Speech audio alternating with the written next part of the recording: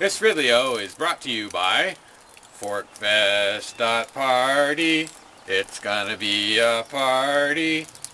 It's funny how essentially the last Ridley-O I composed and narrated dealt with Orson Scott Card and the subject of meat eating. And now this one, ostensibly unrelated, deals with both of the same topics, or at least they come up.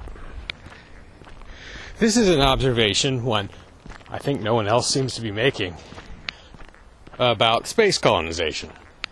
Most, Western thinking, or maybe even world thinking, seems to just take for granted that humans will, if they find life, conscious life, they will just colonize that place.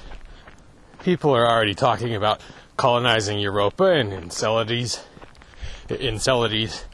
These are moons of Jupiter and Jupiter and Saturn, respectively. These are both places that could certainly have, well, for all we know, they could have dolphin-like intelligences. They've both almost certainly got massive underground liquid oceans. Now, it's bad enough that humans, sometimes including me, tend to make life miserable for other conscious life on the planet, and are probably causing a mass extinction right now. But a lot of that is difficult to avoid. I try to limit whatever pollutants I'm putting out by not driving very much and reusing things. I eat as little meat as I can force myself to eat. I make the amount as small as I can force myself to make it. Unfortunately, I'm addicted to it a little bit. Gotta have just a little bit. But no one on Earth needs or is addicted to any of the creatures that might be alive on these other worlds. And the others that we will probably find on places like Proxima Centauri or Gliese, whatchamacallit. If not there, then further out. Unless something dramatic changes, humans probably don't need anything that is in any of those places except knowledge. On the other hand, humans have this opportunity that no species has ever had before, at least not in the known universe. They have the ability to expand and colonize almost infinitely without ever leaving the solar system and without, probably in most cases, interfering with conscious life. Hardly any of the asteroids have it. They're easier to land on than planets. They're easier to leave than planets. I've heard there are either millions or trillions of them in this solar system alone. I forget which. That's where humans should colonize, because they can do it without hurting conscious beings, if any, and the resources there are more useful and easy to access, generally. As in, massively easier, massively better. But historically, if you look where humans go, they, and probably most species, given the power, will kill off much of what's around them, even their own kind or their own equals.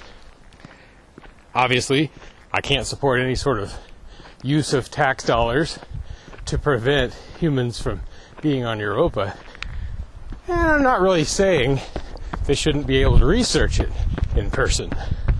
But assuming there's conscious life on under either of those places, it might be possible for one group, privately funded, to lay claim to it and keep most people off. Sort of like Orson Scott Card's Pequeños were protected by a situation that limited colonization. And actually, that's a little bit different from what I'm proposing.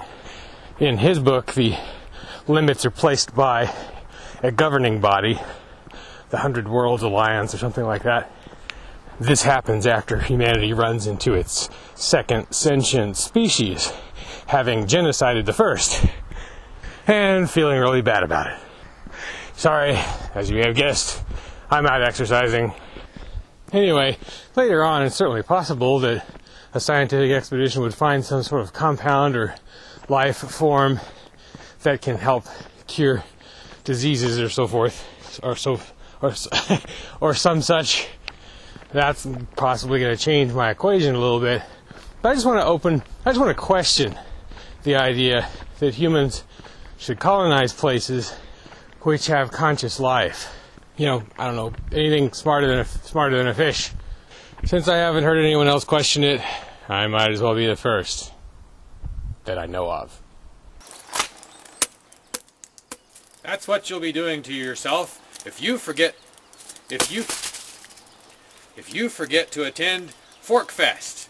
What is Fork Fest? Well, it's a little bit like Pork Fest. It's also in New Hampshire at Rogers Campground. But you don't have to wait for it to start to participate. Go by their website, check out the forum and the chat room. Get involved in planning it.